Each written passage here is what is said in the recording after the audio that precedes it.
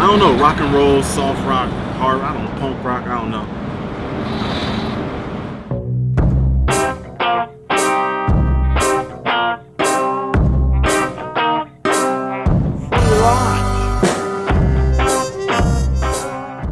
The most ghetto kid on DGK? Oh man, they all got their little variety of ghetto-ness. I'll say right now, probably Lenny Rivas.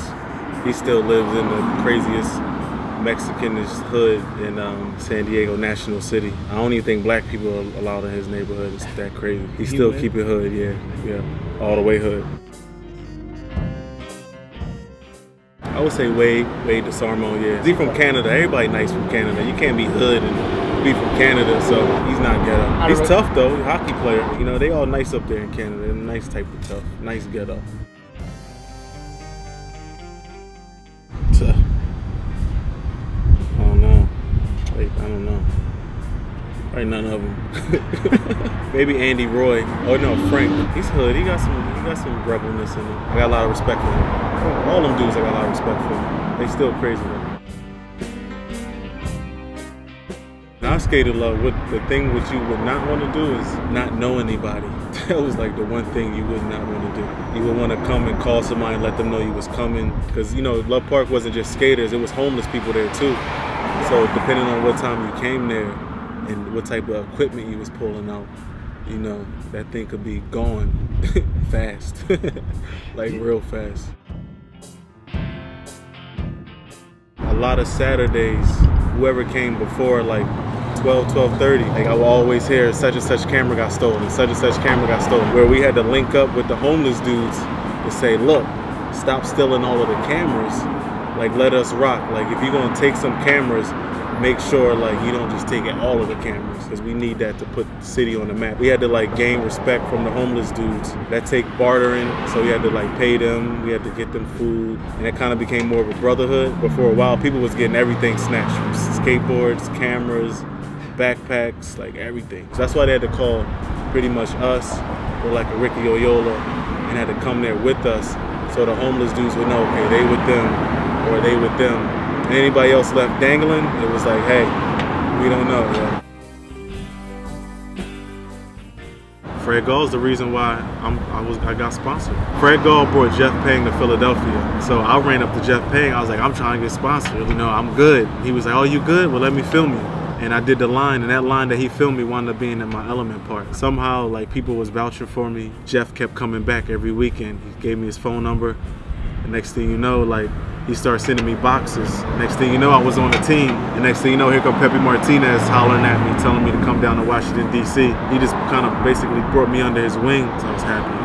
All from Freddie. Me and Fred like the same age. He was always the young East Coast killer. If he didn't bring Jeff Pang to Love Park that time, I don't think I would have got sponsored. That memory is stuck in my head like a favorite song. Like, I love those dudes and honor and respect those dudes for that, man, straight up. We was on, I think, Girl and Chocolate tour. And we was skating somewhere in Europe, you know, just skating through whatever type of streets. And like, oh, we gonna go cut up here. And I'm like, not the first one, but like the second one. You know, you pop your board up, you start walking. We walking up the hill, and I walk up, I see like 15 skinheads, laced boots, Doc Martens. And I'm like, oh shit, like I just started running down the hill. And they chased us for a while, like it was crazy. I swear I felt like a whole army was fucking chasing me, dog. It was like one of the most scariest things, looking over my shoulders, looking for Nazis. I'm fresh out of Philly kind of at that time, exploring the world. Like the last thing that I want to see is like a group of Nazis, you know what I mean, chasing me down the street. Rick Howard, Mike Carroll, they pulled me straight from the hood. I was like on my last dying leg. And I always have the utmost respect for Rick Howard and Mike Carroll for taking that chance. It really, really, really meant a whole lot for me. For them two icons to put their neck on the shoulder to say, we're gonna sponsor badass Stevie Williams and we're gonna back him. It was probably one of the hardest things I probably have ever had to do. I didn't know anything. I just know I was making $300,000 a year. I was already in a penthouse, already had an S600. I was high, like I was high off life. The only reason why I left is because my partner Troy gave me a dope plan, believed in what I could do, because I didn't even believe in DGK. I had a dope deal on the table.